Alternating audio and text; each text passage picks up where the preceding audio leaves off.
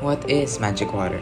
In this experiment, I will briefly show you the process and the concept behind the magic water.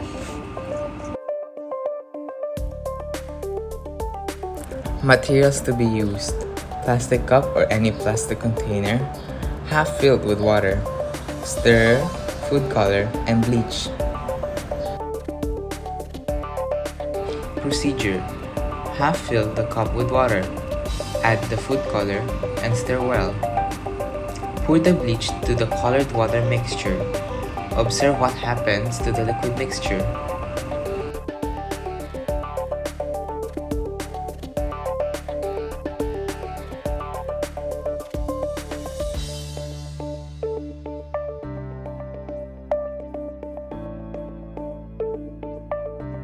From the original color of the water, notice that it slowly lightens until the water became clear. How did this happen? The colored water is a homogeneous mixture. The food color and the water, when mixed together, cannot be separated because both have the same composition and properties. But when you add bleach, the colored water became clear. Although bleach is also a homogeneous mixture, it did not blend with the colored water. Instead, it oxidizes the colored water and breaks down the colorant to make it clear.